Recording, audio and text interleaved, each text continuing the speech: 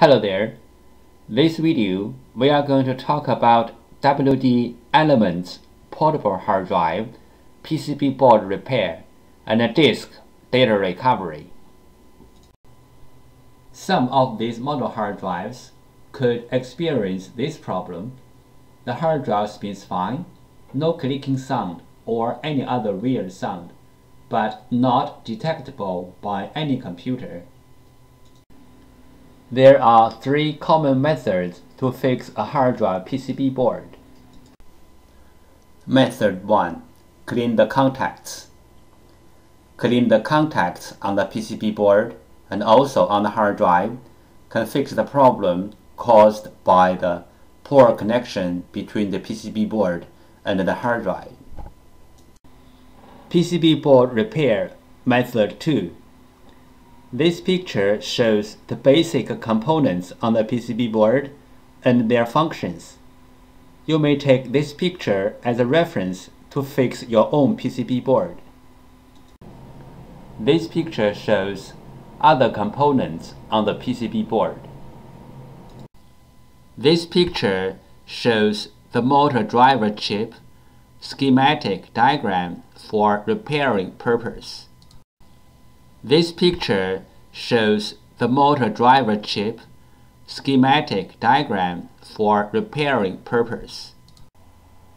This picture shows the RAM and the controller schematic diagram for repairing purpose. Fixing hard drive PCB board. Method 3. PCB board swap. PCB board swapping including two steps. 1.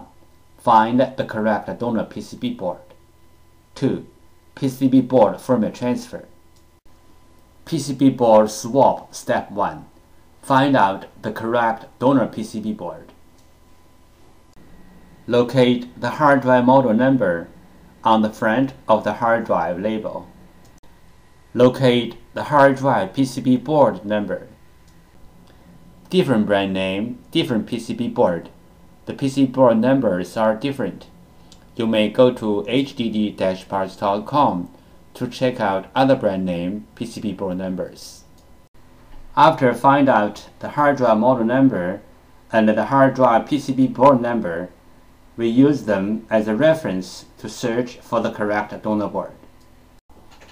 We found the correct donor PCB board for the hard drive, but this is only the first step.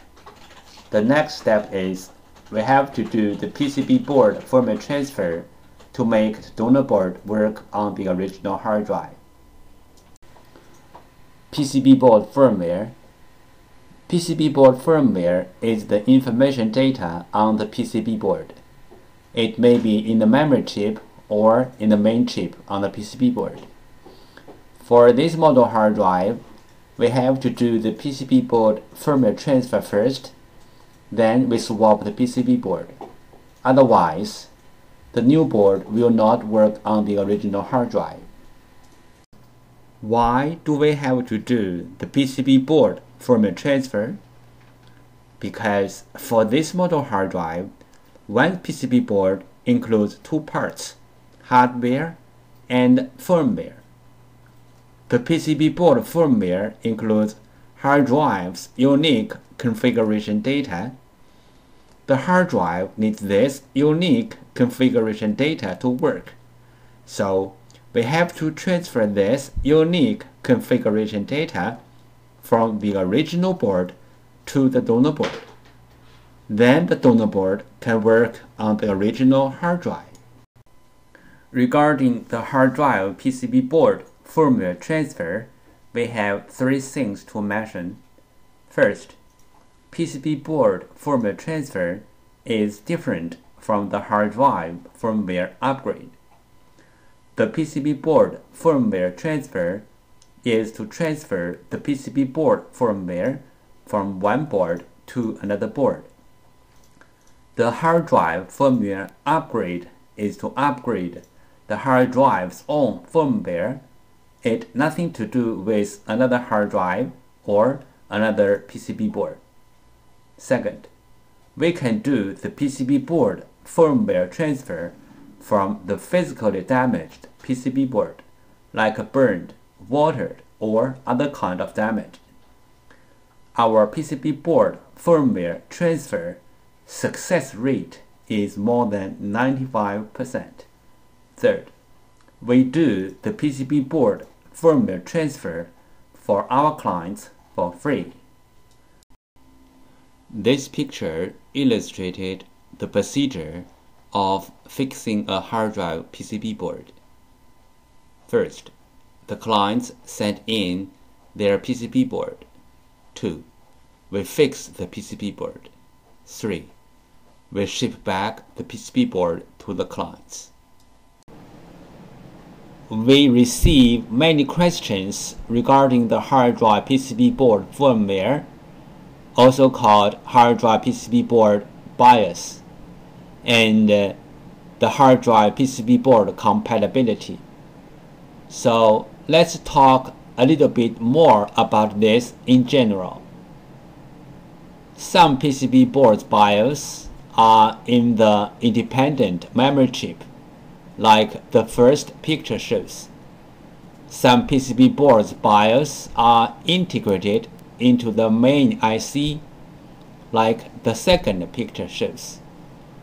Most of the modern hard drive PCB boards need to do the BIOS transfer before swapping the PCB board. Even the donor boards are identical with the original boards in hardware. We have to transfer the BIOS from the original board to the donor board. Then the donor board can work on the original hard drive. The third picture shows some of these PCB boards. But there are some hard drive PCB boards do not need the BIOS transfer.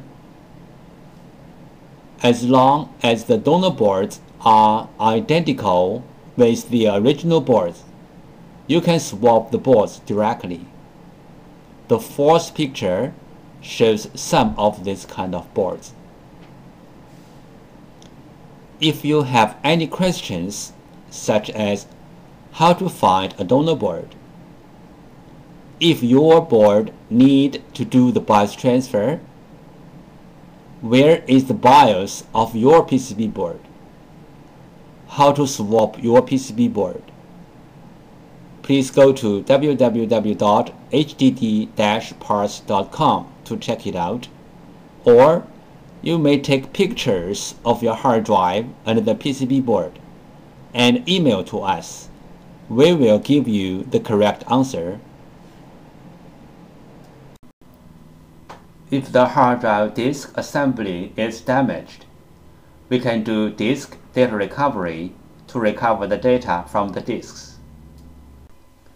The common symptoms of hard drive disk assembly failure are the following. 1. Hard drive makes weird sound.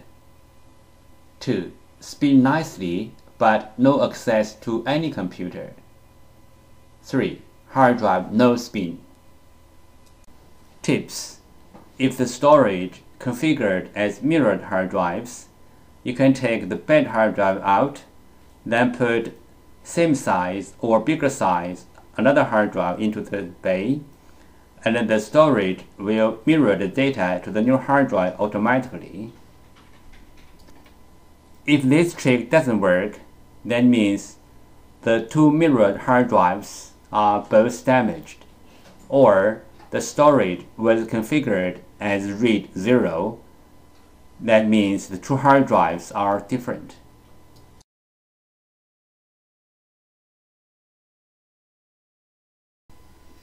Overheat is a common hard drive problem. Cooling down a hard drive is always a good idea. We prefer to take the problem hard drive out from the enclosure or from the computer, and also let the PCB board facing the fan, because it is the PCB board who generates the heat to the hard drive. There are some simple ways to recover data from a hard drive. One of them is try to read the hard drive by different devices, like different external hard drive adapters, computers, or enclosures. Because different devices use different ways to read a hard drive, sometimes this trick works. Another way is swapping the hard drive PCB board. Swapping the hard drive PCB board can fix the problem caused by the PCB board. There is a cost in swapping the PCB board, but it is way cheaper than sending the hard drive to a data recovery firm. This picture shows the procedure how we do data recovery for our clients. First, the client sends their hard drive to us. Second, we do data recovery. Third, we ship back the data to our clients. Thank you so much for taking your precious time to watch my video. Any comments are really appreciated. If this video is a little bit of help, could you please click on like to support me? Thank you again. Bye.